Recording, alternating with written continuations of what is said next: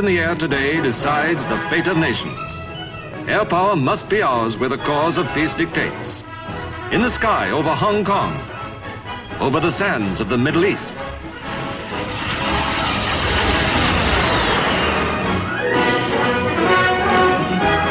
Only a little while ago, air power helped keep the peace of Europe by bringing salvation to Berlin.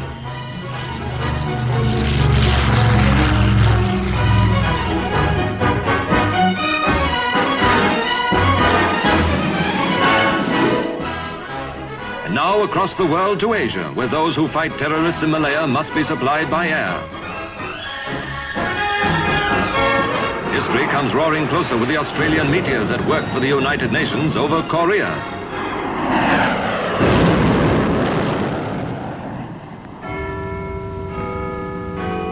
The nerve centre of the RAF is in London, in the Air Ministry in Whitehall, where the Air Council meets to say when and where and how. Secretary of State for Air, the Chief of the Air Staff, and other members of the Air Council meet to decide policy.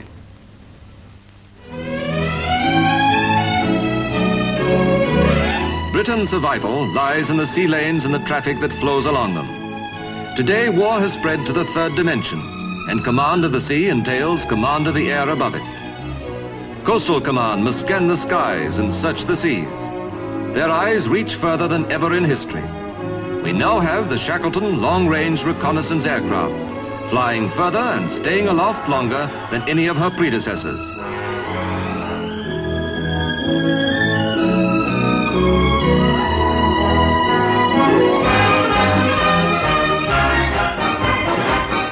Fighter Command, now armed with something keener and swifter and more deadly to its foes than anything the last war ever saw. Speed is vital.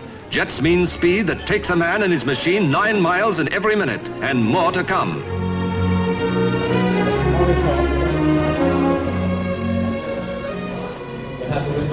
That means new techniques on the ground too. New methods of control. New operations. New radar eyes.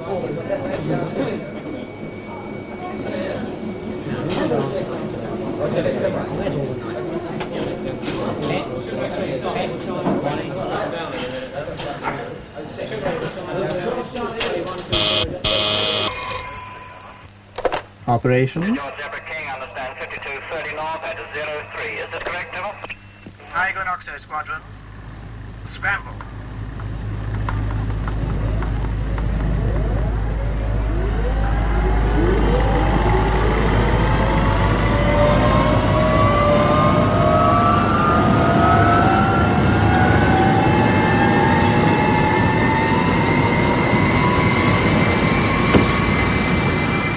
More new standards of human skill. A mass takeoff that launches a squadron of jets almost simultaneously into the air from a crowded, howling runway like angry falcons.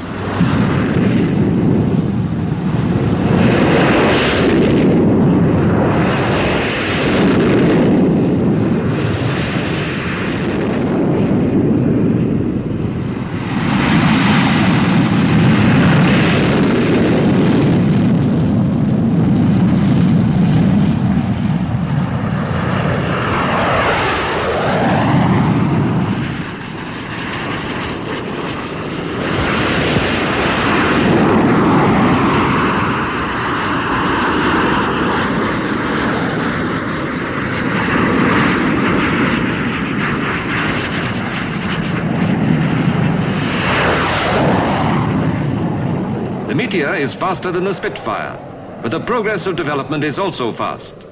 The Meteor is to be replaced by new fighters such as the Swift.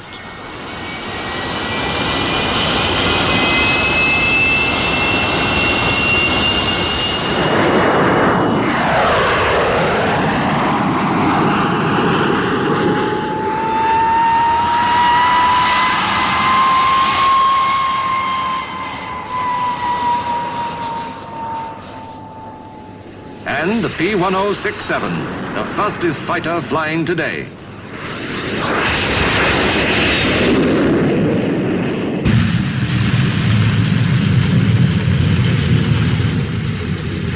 Among the bombers, Anglo-American cooperation is very close.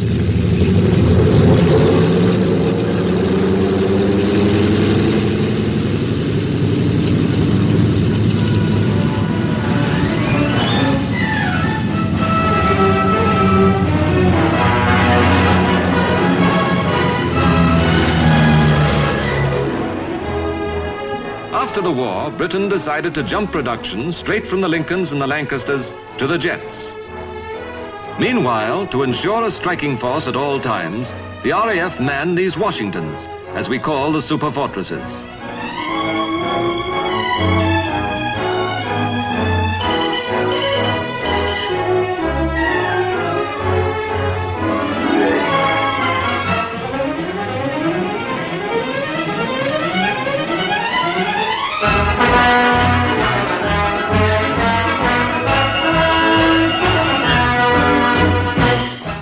We've also provided bases for the United States Air Force, who operate such enormous airborne monsters as the B-36, most gigantic of bombers, a 10-engine battleship, 6 piston engines and 4 jets.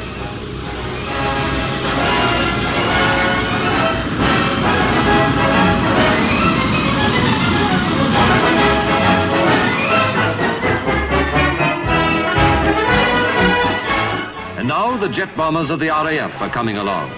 The Canberra is coming into squadron service. A sleek thing more beautiful to the eye than to the ear, which can fly twice as fast as the Lincoln and twice as high.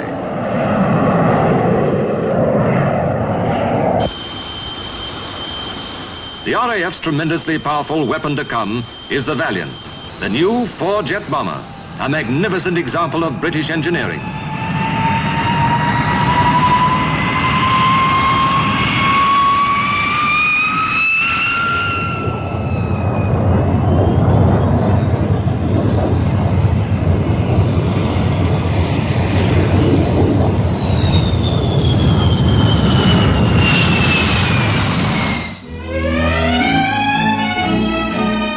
In this disintegrated world, we have at last found an integrated will for peace. The North Atlantic Treaty Organization means an interlocking efficiency, new to the history of this contending world. Now the mechanics of European defense are welded under General Eisenhower and his Air Chief Marshal Saunders, who has the task of coordinating the growing efforts of all our neighbor lands to build their air strength.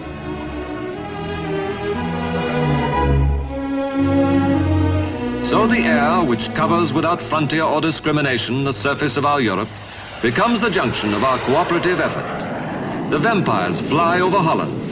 The North Atlantic Treaty Organization ignores the land frontiers so that each may be inviolate.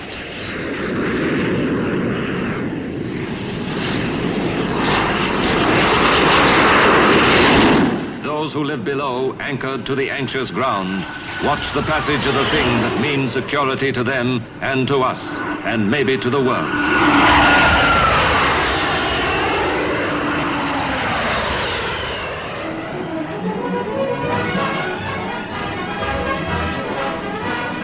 Our contribution is ourselves and our brothers of the Commonwealth, the Canadians, the Australians, the New Zealanders, the South Africans,